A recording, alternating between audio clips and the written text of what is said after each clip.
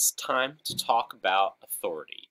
So authority is about the author. Authority's root is author. So it's about the person who wrote the article. And it's really important to consider some key points when looking into the authority.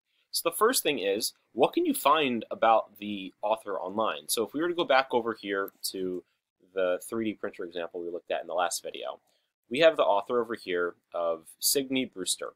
So she's writing about 3D printing. So why should I trust her? I shouldn't just trust her or anyone just because they wrote something, nor should you trust your teachers or your parents or any article that you read until you know about who's writing it so you know why they're writing it. So I'm going to take a look at Signe over here, and I'm going to go try and find some information out about her to try and learn about her as the authority. So we're going to tackle that right now.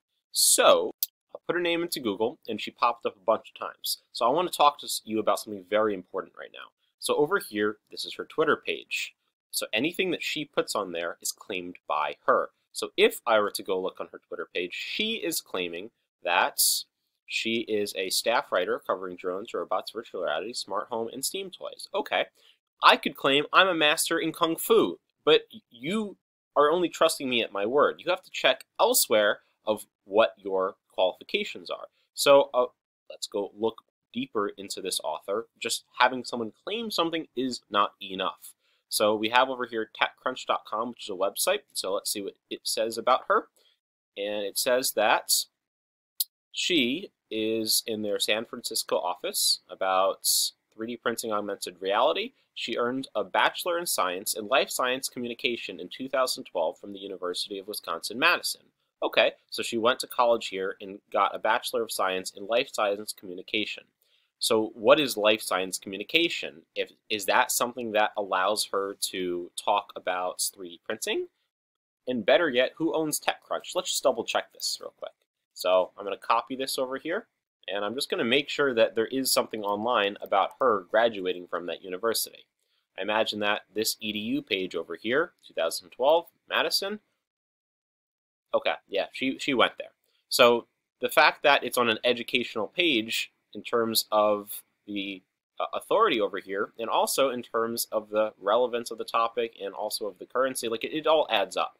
So I believe she went there and she got that degree, and she's an authority who is about the life sciences. Now, is life science related to 3D printing? So I just did a quick Google search, life science and 3D printing, and 3D printing in the life sciences beyond, 3D printing in life sciences.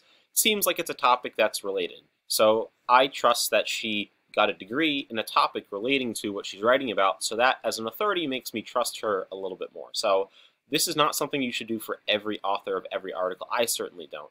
But you also, if you're really trying to get accurate, valid information, you should not trust anyone and just read it for context and information. And if you really want to be sure it's good, you got to do that research. But I don't always look into the author. Sometimes I just look for the informational value in what someone's writing, and I take for myself what I like, and then I challenge it.